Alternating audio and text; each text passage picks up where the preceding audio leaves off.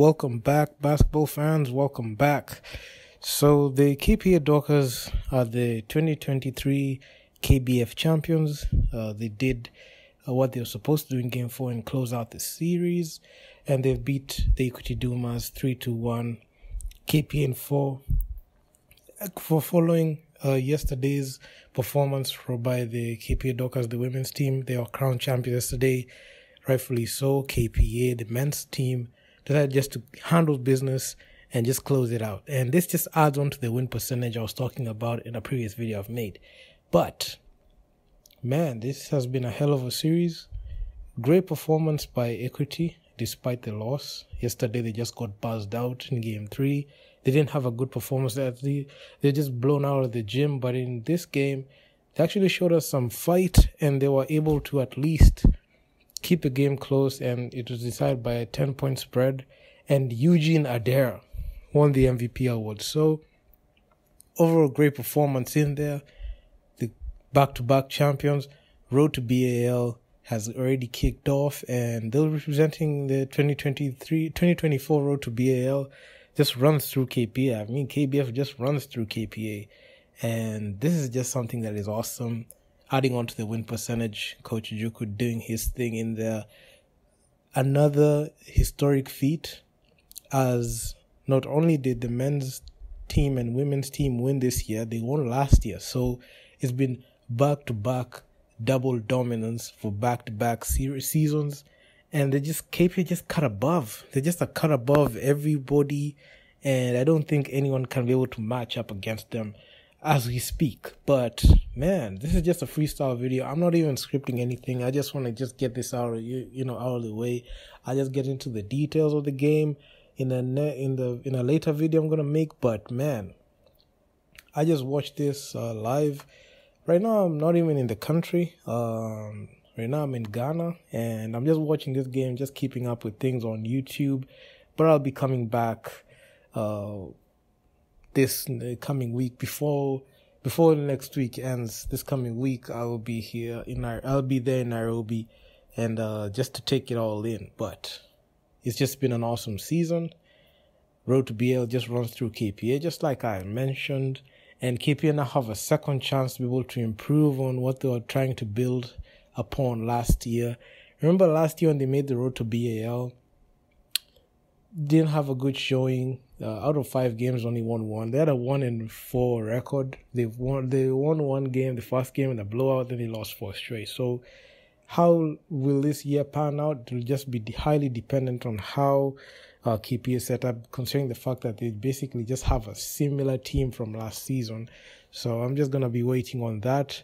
And also on the women's side, Zone 5, just right around the corner, just after this competition. And honestly, KPA have just run through this whole postseason, especially the women's team.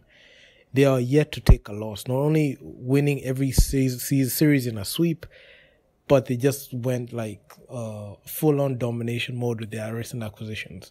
And KPA, okay, they dropped 2 games, but they were able to get back in there. So out of the whole postseason, they lost 2.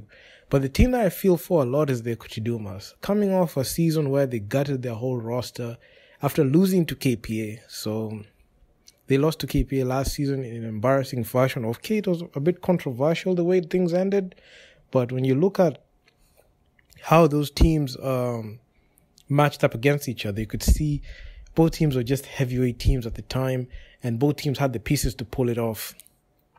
But KPA came back down 0-2 from an 0-2 deficit and won last year's postseason, despite the controversy surrounding it. I remember I even covered it on this channel. I remember I was talking about it. But when you look at this season, when the season just kicked off, you could see the signings that the Equity Dumas had. You saw the signings that KPA had, and you could see what KPA and Equity are trying to build. And for some reason, I felt like there was a collision course between those two teams, because Olinzi, I didn't see them look threatening at all this season. Okay, they had their moments, but I didn't think that they had anything threatening to pose, especially in the playoffs. especially how the finals ended. They just didn't have enough in there. But if you look at the way the Equity Dumas were setting up, they got so many people in there, they got so many pieces in there, and they were looking to get to that position where they could win the championship. And they went as far as the finals. It was a good improvement from blowing a 2-0 lead in the second round.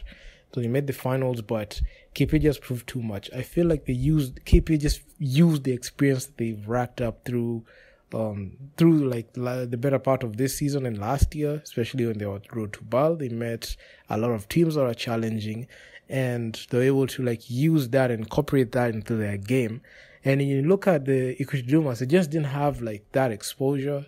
And I feel like them, like, you know, having the first season together, the coach didn't know what lineups to put in there. It was just, you know, your turn, my turn basketball at some point, and you didn't know who's supposed to, you know, guide that team through. Okay, they have a lot of experience in there. You had, you know, James Mwangi in there. You had Victor Boisere in there. You had a lot of people there who know how to match up against, you know, anything. But having the coach that has the ability to use and utilize those pieces, I just feel, in the technical bench, I'm not, you know, saying that the coach didn't know how to do his job, but I feel like the technical bench didn't know how to use those pieces well in that game. And this is the reason why they lost, because in the regular season, they're able to steal a game at the Makande Gymnasium from KPA, a place where KPA have the highest win percentage. I keep mentioning this fact. I mean, it's just evident. Like, KPA just have like that they're just so dominant, especially when they're playing at their home floor. And even the Thunder series, I just saw the Thunder collapse in Game 3, the same way Equity collapsed in Game 3, and then this series is over in 4 games. So it is what it is, man. I mean, I just saw that situation, and quite frankly, I just knew it was game over, and especially when I saw how Game 3 panned out. I didn't think that KP wanted to let the Equity Dumas still on game and force a Game 5. They just want to get them out of the way quickly. Okay, Game 4 started off a bit slow. I saw a situation where Equity were doing that. Okay, there was some bit of controversy out there with the refs, but KPA with the experience were able to stay put and play some good solid defense, and they won by 10 points. So, and they were crowned as champions. Eugene Adera, he bagged that MVP award. I mean, this man deserved it. He came in the off season. He was a very key signing, something that they needed, especially after the exit of Ken Washira. And he just gave that, you know, spark at the backcourt, especially this backcourt mate Lennox, who is actually one of the best point guards in the country right now.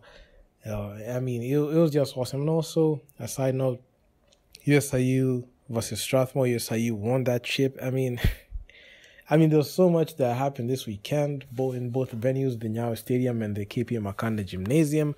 But KPA I just feel like they carried the day, and they just went back to back, and it just awesome, phenomenal. And I'm just waiting to see what's next, because as far as, you know, KPA is concerned, I feel like they are cut above everyone, both the men's and women's teams. So I'm just waiting to see their performance of KPA in Zone 5. Now they have another shot at it. A shot at the big-time basketball stages, where they can match up in Zone 5, the women's team, and also the Africa Women's Cup. If they're able to, like, play well in Zone 5 and at least win Zone 5 and at least go deep in the Africa Women's Cup. I'm not saying they're going to win it all, but at least go deep. It can be something that is very encouraging. And also on the men's side, if the men's side are able to make at least top 3 and at least top 4 in, you know, the road to BAL, I mean, it can be actually pretty interesting to see, because I'll feel like I'll be confident in KPA if they can crack at least the top 4. I don't expect them to qualify right away, but if they're able to even qualify and get top 3 and grab at least one spot in a very competitive road to BAL, I'll feel much more comfortable, especially when we make BAL. It'll be very huge for KPA, because the last time we were very close was in 2019, and we don't know what happened. We missed that game against game against City Oilers, and we lost it.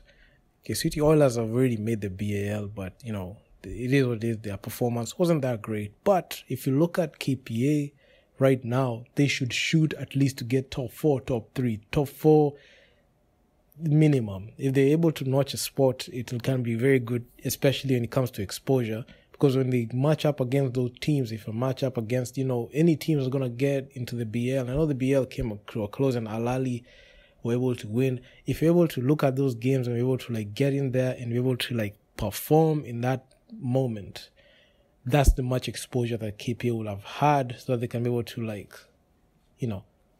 get to that continental stage. But if you ask me, I'll just take everything at face value, and honestly I'll just wait to see KPA's performance. I'm not gonna jinx anything, because if I say something I don't want to say something and it doesn't stand the test of time. But me in this channel, we'll just say how it is and call it the way it is. But congratulations to KPA being the KBF champions, and just doing some great good basketball in Kenya. But continental basketball is where they're supposed to be looking at. And yeah, man, well done. And man, I'm so glad to talk about basketball. I mean, can't wait to touch down in Nairobi and just continue, giving you guys some good content in there. And I'm out, guys. Peace.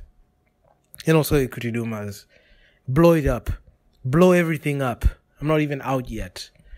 Ikuti blow everything up. Even the women's team, you have to blow everything up and make sure to, focus on a rebuild, even if it means going back to Div 1. Because right now you've tried everything and nothing is happening. So I'm out. Peace.